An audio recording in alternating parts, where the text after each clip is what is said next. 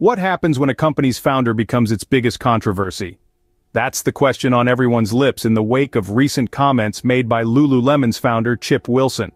A man known for his outlandish statements, Wilson has once again stirred the pot, this time critiquing the company's diversity and inclusion efforts. He voiced a belief that a brand should not attempt to cater to everyone, and should instead be clear about the customers it wants to attract. But he didn't stop there. Wilson also made derogatory comments about the faces in Lululemon's ads, causing a wave of backlash. In response to these comments, Lululemon distanced itself from Wilson, asserting its commitment to an inclusive and diverse environment.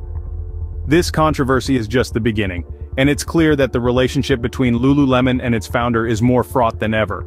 This isn't the first time Wilson has stirred the pot.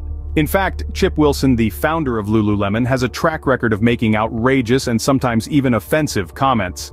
Let's rewind the clock a bit and delve into the archives of his controversial past.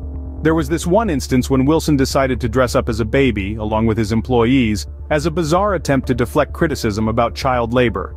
You heard it right, a grown man donning a baby costume to dodge serious allegations about child labor. Then, there were instances where Wilson made derogatory remarks about women's bodies. As the head of a brand that primarily caters to women, these comments were not only distasteful, but also deeply disrespectful to his customer base. The controversies eventually led him to step down as the chairman of the board of directors back in 2013. But it seems, despite his resignation, his propensity to stir up controversy didn't step down with him. Wilson's history of controversy continues to cast a shadow over the brand he created. But what does this mean for Lululemon and its reputation? As we delve into the potential impact of Wilson's comments, it's important to note that they could potentially tarnish the brand's image. Lululemon's core audience has always been about promoting health, wellness, and inclusivity. With Wilson's recent comments, there's a risk of alienating customers who stand for these values. The company's decision to distance itself from Wilson could be seen as a strategic move to safeguard its reputation. Notably, this isn't the first time they've had to distance themselves from their founder's controversial remarks.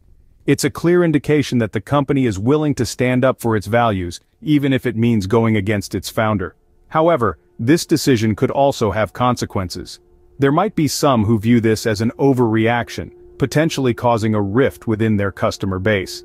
It might even lead to a discussion about whether brands should be held responsible for the personal views of their founders. Whether it was right or wrong for Lululemon to distance itself from its founder is a matter of perspective. But one thing is clear, the company is committed to weathering the storm and maintaining its commitment to diversity and inclusion.